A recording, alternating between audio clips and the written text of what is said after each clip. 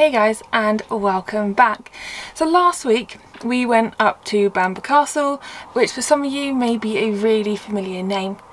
For those of you who don't know, I'm going to guess that you've not seen the TV show The Last Kingdom on Netflix or read the Bernard Cornwell books, and my god, you are missing out massively. So the series follows the story of Uhtred of Bamburgh, a Saxon nobleman who's captured by the Danes and raised as one of their own. Uhtred of Bamburgh, or Uhtred Ragnarsson, is the protagonist in both the Saxon stories and the Last Kingdom TV series. To just give you a little bit kind of why this is so relevant, he was originally named Osbert, but after the death of his older brother, Osbert's name was changed to Uhtred and he became the heir of Bamburgh. Bamburgh and Bamburgh are the same place. Following the capture of the Danes, who would soon adopt him as their own, his ambitious uncle Elfric took his throne and desired to have him killed. Uhtred's time with the Danes led him into adopting their ways. Following the murder of his adopted parents and grandfather, Uhtred desired to reclaim his birthright at Bamburgh. Now, I'm not going to give any more of the story away. It really is worth a watch or read or whatever your preferred method is, but it is amazing. Even if you just watch it for the main character, I mean, come on. So I'm currently working my way through the books and I absolutely love the TV series. So you can imagine how excited I was when I found out that if we went to the castle itself, they would have props. It was an exhibition of the Last Kingdom, mainly to do with the movie, because the movie does talk and show images of the castle, but we just absolutely had to go. So we drove up to Newcastle, stayed overnight, and then drove an hour north to Bamburgh, and we were so excited to see the exhibition. I've been to, the Harry Potter studios, and that's such an experience. It's so much fun, but that really wasn't the highlight of the day. The castle itself is absolutely amazing. It's in a beautiful village, it's on a beach, and it's just so impressive. But the history itself, it's phenomenal. So before I give you my review of the castle, of the exhibition, things like that, I'll just give you a bit of backstory around the castle to give you kind of an idea of how long it's been there and what it's been through. So it is located in a quaint village on the coast of Northumberland and has an incredible history. Now, it's probably about half an hour from the border of Scotland. It's an hour and a half from Edinburgh, so you're really close to another major city. If you wanted, you could fly to Edinburgh and then drive down. So the earliest recording of this castle is in 547 AD, when Northumbria was the largest and most powerful of the seven kingdoms. Between 700 and 993, so Northumbria was subject to a 100-year invasion by the power-hungry leaders of rival kingdoms. In 993, Vikings ransacked Bamburgh, taking plunder and burning buildings. Now, the Vikings killed the monks, so in retaliation the English killed the Danes and nailed the skin to church doors. I imagine it's to serve as some sort of warning to any future Danes. This is what we will do. After this happened, however, the fortress did then fall into disrepair. In 1905, forces sent by William Rufus, who was the son of William the Conqueror, arrived and tried to take power from the Northumbrian kings. Due to that proximity of Scotland, Bamburgh became an important border garrison and was therefore a strategic outpost for the English crown. As a result, the mighty keep was erected and it remains the heart of the castle even today. Between the 12th and 15th centuries, Bamburgh became a palace for monarchs such as John Henry III, Edward I, II and III, but it also served as a place to keep prisoners such as David Bruce, the Scots king. It is, however, Henry III for introducing the Great Hall and glass windows into the castle. In 1464, civil war swept the country during the War of the Roses. Now, this was a war between the Royal House of Lancaster and York. At this time, Bamburgh Castle was home to Henry VI of the Red Rose of Lancaster, and the castle came under cannon fire. Now, this castle at this point has survived centuries of every kind of armed assault. However, Bamburgh then became the first castle in English history to be destroyed by cannon fire, and there are still some cannons there. Obviously they're plugged, but they're there, and it's really impressive to imagine how this fortress could have defended itself from ships and enemies coming in from the water. So skipping forward a little bit in time, So let's go to 1894 when William Armstrong bought Bamburgh Castle for £60,000. Now in today's money that is just shy of 10 million. I mean 60,000, that's a bargain, right? Look at the value of it now. William Armstrong also had a vision of establishing a home for retired gentlemen to recover from illnesses, also known as a convalescence. However, William Armstrong was an absolutely incredible man, and he made his money in hydraulic machinery, ships and armaments. And there is actually an aviation museum there, and you can see his name on a lot of things that he was instrumental in helping design or create. So today Bamburgh is still in the Armstrong family. I think it's 5 generations have now had it, and they are so committed to preserving the history and making sure that the castle estate and the fortress are kept up as much as they can. So there is so much history, but I have actually skipped a lot of it, but it is definitely a rabbit hole I could get into. When I was deciding how much to put into this video, I wanted to put all of it in, but obviously wanted to make sure that you guys didn't get bored of that. So let's actually talk about the exhibition. Let's talk about the castle and the grounds itself to let you know if I think it's worth going. Now obviously I've said it's beautiful, and I've said that it's, you know, it's on a beach and there's a lot there, but it is a long way. Now from where we live, it took us, because of traffic, it took us 5 hours to get to Newcastle, should have taken 4, and then a further hour to get to Bamburgh. So the all day parking you do have to pay for is £5 all day for £5. That's an absolute bargain, and that means also you can go in onto the beach as well, and you can go to and from the castle back to your car, so it's quite convenient. Adult tickets were £17 each, so again it's actually not too bad, and when you think that money is going towards the preservation of the castle, I wasn't worried too much about paying that. So all in all, a trip to the castle and the parking is going to cost you just over £40 if there's 2 of you. So in the castle itself, we spent about 2 to 3 hours going around the castle and the grounds, because there is a lot to take in. So you've got the main castle. There was a Saxon camp as well, where you could look at what they were doing. They're making coins. There were fires and things going as well. You could just stand and just look out if you wanted to for hours. It's really pretty. Or you can go inside the castle.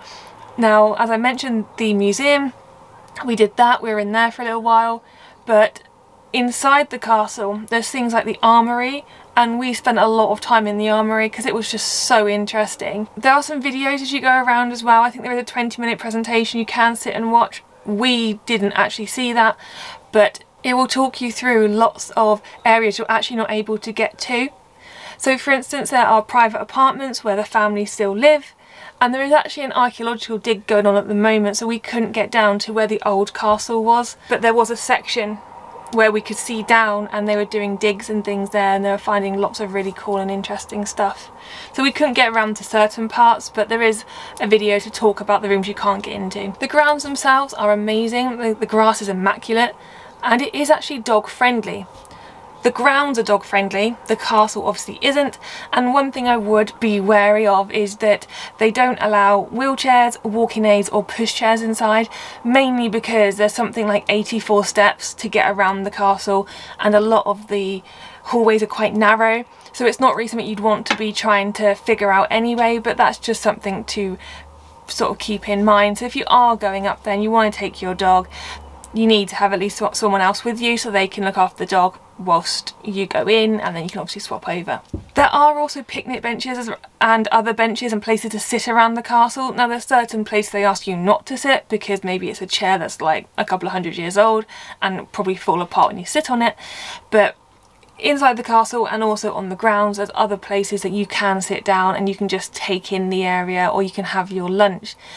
There are a couple of cafes on site. Now we didn't use those, we took a meal deal with us, but there is a dog friendly cafe and there is a tea room if you did want to stop and have something there. So I'm not 100% sure the prices of these and how reasonable they are, but it's probably safe to assume it will be something like festival prices, so maybe a little bit more than you would normally pay if you went on a day out. There is also an art gallery where you can purchase some of the most amazing real art, and when I say real art I don't mean prints, I mean these are actual paintings, and the prices do vary from what I could see, from about £160 to I think £2,500, depending what it was that you like. But you can buy artwork of the castle, and there's also a gift shop. Now the gift shop is as any gift shop would be, you know. I think we brought a couple of things. We spent about £10 on 4 things, which wasn't too bad.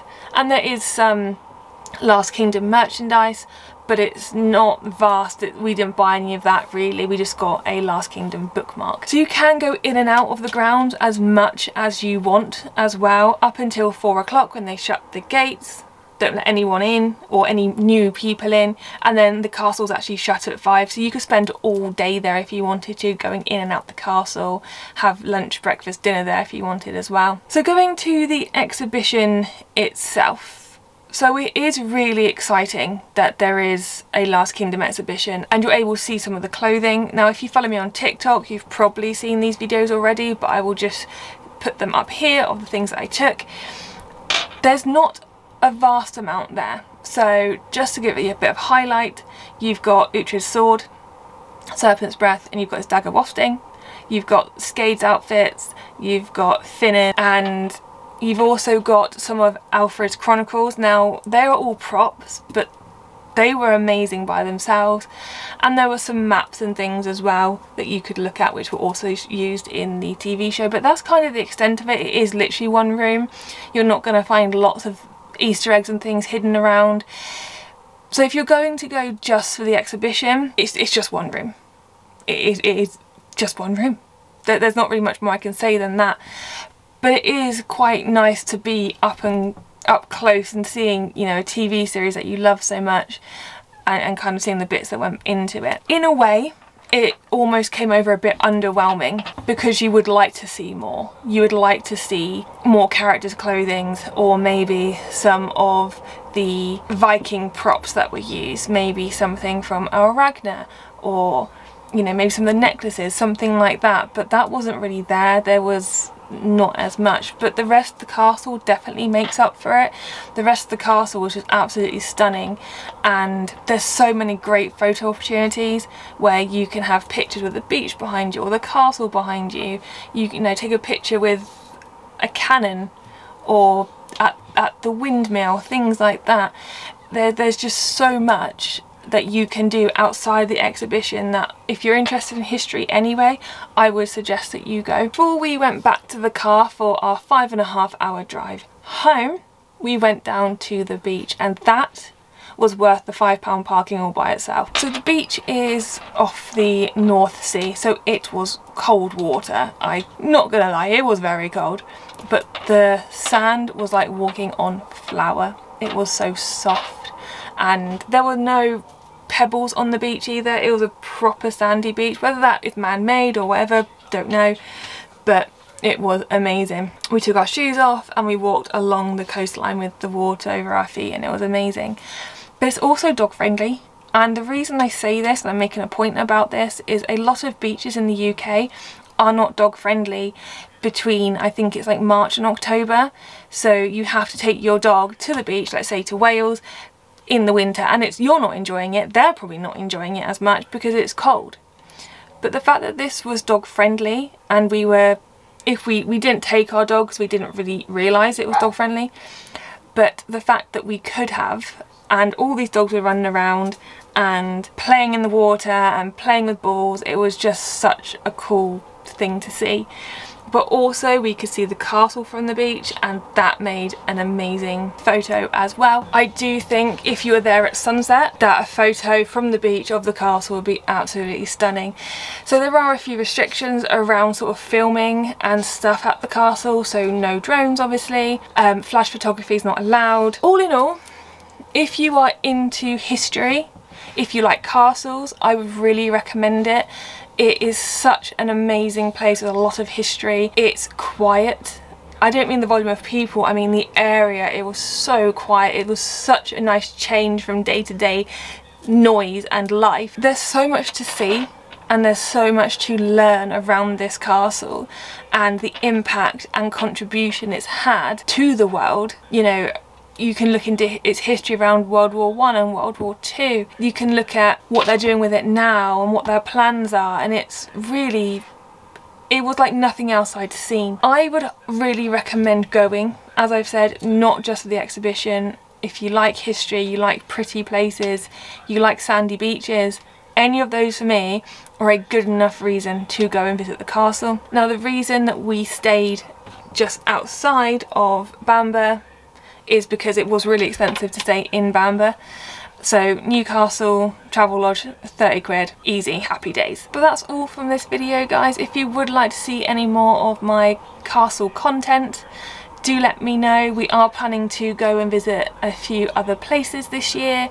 If you like this sort of video, let me know and I will do another review of where we've been. But also, if you want to see some of the pictures or some of the videos that I've created from my trip to Bamburgh, follow me on Instagram and TikTok and you'll see those there. But don't forget to subscribe, guys, so you don't miss out on any of the future content. We now post twice a week, and I'll see you in the next one.